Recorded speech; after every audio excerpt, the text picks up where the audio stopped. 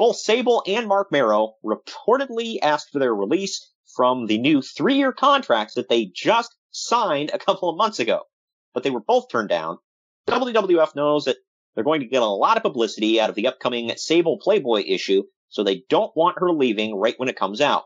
They have also complained that Sable never trained to be a wrestler and didn't come to the WWF to be one, and that she doesn't want to wrestle at all. So I don't see the bad there. We knew this, right? Yeah.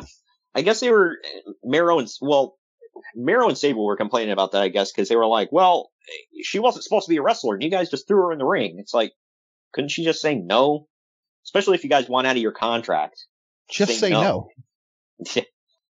They were the ones that signed the contract to begin with. And it's like, you and I both have that. It's like, if you sign your name on the dotted line, there you go. You honor the contract. Sorry, you don't like it.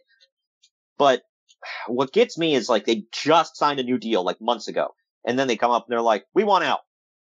Well, probably should have thought about that before you signed a 3-year contract, buddy. It's a lot of people's problems. They see the bottom line, literally. Yeah.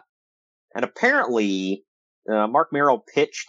He's like, well, if I'm going to have to stick around, just make me Johnny B. Bad again. And they were like, we can't. That's the whole reason you're currently Marvelous Marc Mero. It's because we can't make you Johnny B. Bad. So that didn't go over well. Second part of the story here. I'm sure you remember this. I'm sure you've seen it. Sable, Chyna, and Deborah were on a TSN show this week, and the conversation got heated, with Sable and Chyna shooting on each other, and Sable accusing Chyna of using steroids and trashing her for her plastic surgery. A lot of people in the WWF sided with Chyna on this, feeling like Sable went way over the line. Yeah, I'm sure she's never had any plastic surgery done, right?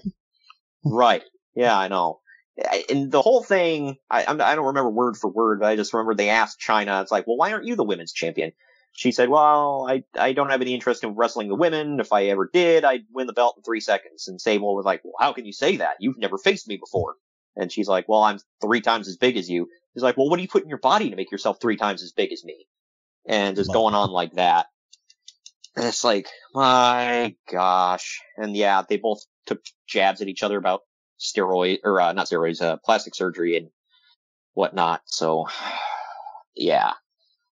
Bruce Pritchard said, yeah, the heat fell on Sable because nobody liked her in the back. But at the same time, he said, as far as the office went, heat was on both of them because neither one of them handled the situation properly. And they said Deborah was there. I don't remember Deborah being there, but if she was there, I can imagine her like just in the fetal position in the corner, just like trying as hard as she can to not be on camera. She's like, I'm going to let this one explode and I'm not going to be anywhere near it. New girl's in the corner puking her guts out.